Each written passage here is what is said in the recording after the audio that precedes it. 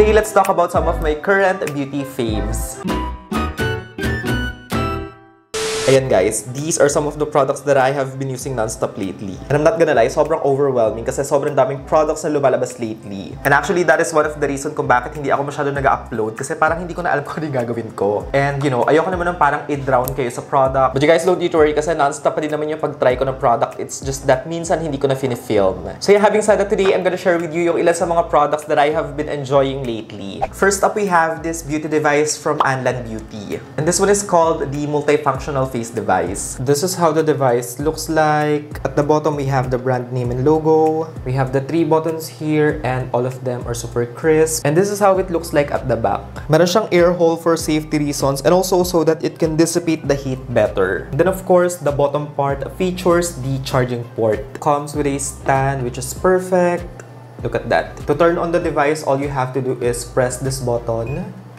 And that's it. Love the LCD display, super clean. And basically to change the functions, all you have to do is press the first button. And then to change the level, all you have to do is click this center button. This device from Anlan Beauty also comes with 2 LED functions. Red for hot compress function and blue for cool compress function. And upon checking and researching, actually sobrang popular nila, especially sa Japan. They have been published and also recommended na din sa iba't ibang magazines. And aside from that, Anlan Beauty is also the #1 when it comes to sales sa beauty e-commerce ng Japan, which we all know speaks a lot of volume. Kasi diba, when it comes sa beauty talaga, especially devices, without any doubt, Japan is always the leading and #1. I have been using this beauty device for a couple of weeks now and so far I'm really enjoying it kasi ang dami niyang features. And also multi-use or multi-purpose din siya. Very lightweight as well, which makes it super comfortable to hold and also to use on your face. Great for people who don't want to own so many beauty devices as well kasi sobrang dami na niyang function. And also for people who don't want to spend so much money sa beauty clinic, this is a great alternative. And in my case, this one I love using whenever I use moisturizers, serums, micellar water, and even makeup remover. So basically, what I normally do is I just pick up my favorite moisturizer or serum, I apply it on my face, and then that's it. I just turn on the device and massage it on my face. And again, like I've said kanina, you can also use this to remove your makeup kasi pwede nyo siyang patungan or lagyan ng cotton pad. And to use this as a makeup remover device for your micellar water, all you have to do is of course pick up a cloth. Any cloth will do. You're just gonna put it at the head of the device. And then using this clear ring, all you have to do is secure it. You're just gonna push it like that.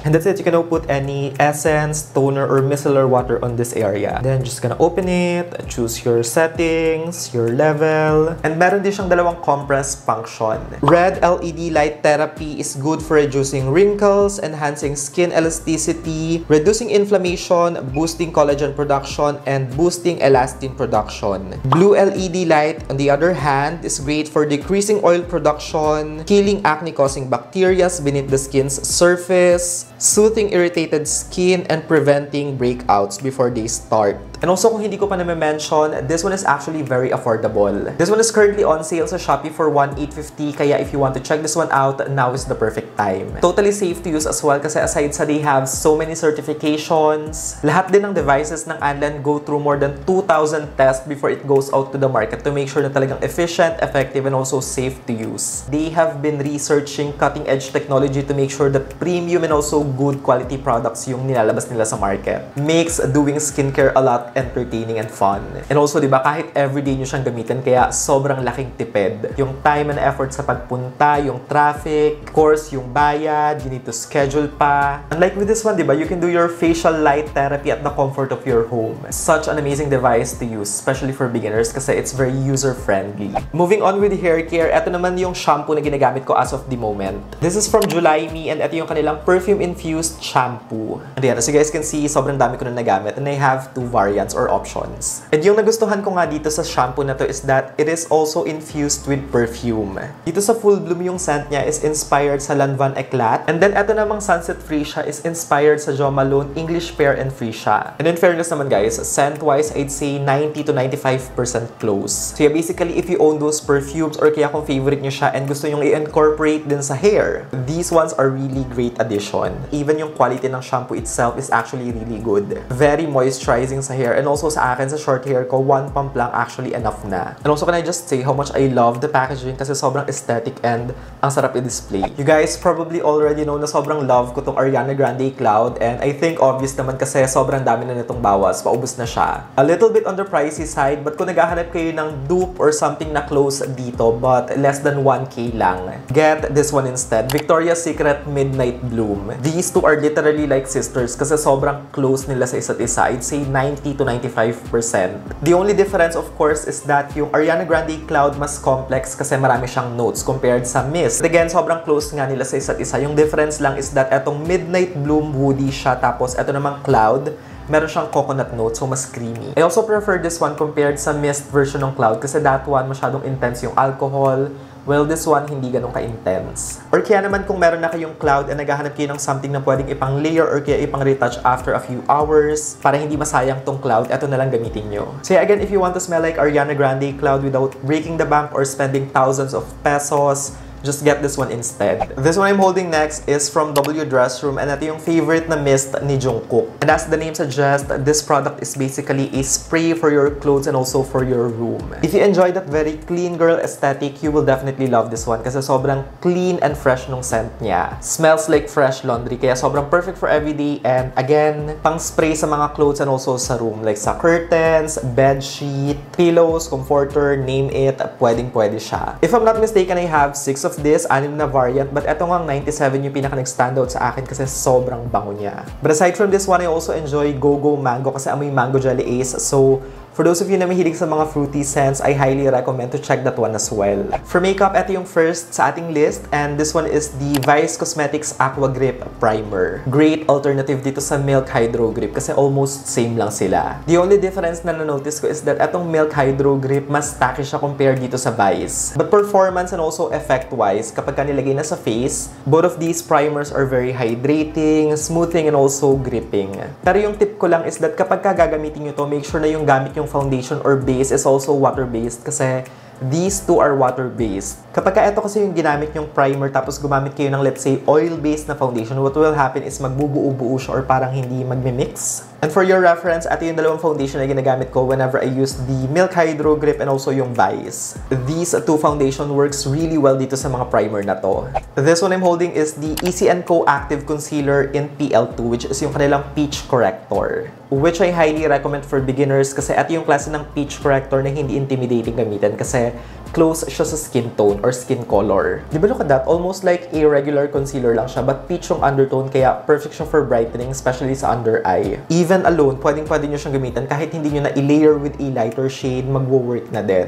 Formula-wise, I think alam nyo na how much I like this kasi perfect siya if you have oily skin kasi it's oil-free, it's lightweight, easy to blend. Actually, ito lang yung gamit ko today sa under eye ko but still, di ba? Parang sobrang dami kong nilagay. This is from Strokes Beauty and ito yung kanilang Face Sculpt which is basically a cream contour stick. 4 yung shades na meron sila dito but yung shade na pinaka-close sa aking skin tone and perfect is si Peanut. Look at the shade, diba? Sobrang perfect ng pagka-cool tone niya. This is actually what I'm using right now. Look at my nose contour. Sobrang nice. Very natural and also talagang namimimic niya yung shadow kaya ang gandang tignan. And yung formula nito, grabe, it blends like a dream. Again, ito yung shade na ginagamit ko, si Peanut, but they also have 3 more shades, so isuswatch ko na din for your reference. This one is Tortilla, this is Cinnamon, and this one is Espresso. This one I'm holding next is from Lovely Causemetics, and ito yung kanilang volumizing mascara. Definitely a love at first use because true to its claim, it is indeed volumizing. Ito actually yung gamit ko today, and as you guys can see sa aking lashes, I mean, kung nakikita nyo naman siguro before, kapag ka hindi ako nakamascara, diba, talagang super thin ng lashes ko. But with this one, I mean, look at that. Oh, look at my lashes. Sobrang volumized niya and thick tignan. And take note guys ha, 2 coats lang tong nilagay ko. So di ba imagine kung makapal na yung lashes nyo tapos eto pa yung gagamitin nyo, mas fuller pa siyang lalo. This brand is slowly becoming one of my faves as well. Kasi di ba yung highlighter nila super blinding. Yung brow gel nila talaga nakaka-hold. Tapos itong mascara sobrang volumizing and also hindi nagsasmudge. Kaya I'm such a big fan now. This one is from Merythod and ito yung kanilang Tinted Lip Balm. Comes in 6 shades. Ilalagay ko na lang sa screen yung complete swatches. This is how the packaging looks like and I'm obsessed kasi super compact and slim. As you guys can see, ang dami ng bawas kasi nga palagi ko siyang ginagamit. Ito yung shade na favorite ko guys, si HO2 Elder Rose and papakita ko sa inyo how it looks like. Look at that shine, di ba? I swear, if you have dry lips, you will enjoy this lip balm. Sobrang ganda niya sa lips, I promise. Again, HO2, super nice. Tapos yung scent nito guys, grabe, sobrang bango, amoy peach. Nag-iwan din siya ng stain, kaya if you love those kinds of product, definitely this is a must try. Another product which I have been enjoying lately is itong Get Ready With Me Life Proof Fixing Spray. Para siyang bigger version nitong tint, diba? You guys know I have oily skin, kaya yung ganitong product talaga yung perfect for me. If you have oily skin like me, don't expect na all throughout the day matte yung skin kasi hindi naman siya ganun, guys. To me, basically with this one, yung nasa isip ko is that nakakatulong lang siya para ma-prolong yung makeup and also para nga, ayun, mabawasan yung transfer. In my case, whenever I use this, around 5 hours, sobrang decent pang tignan ng skin ko and kahit mag-oil up, sobrang ganda pa ding tingnan. A little bit on the pricey side, especially yung ganitong size, kaya I suggest na if you're planning to get this or kung gusto nyong subukan, start with the small one muna.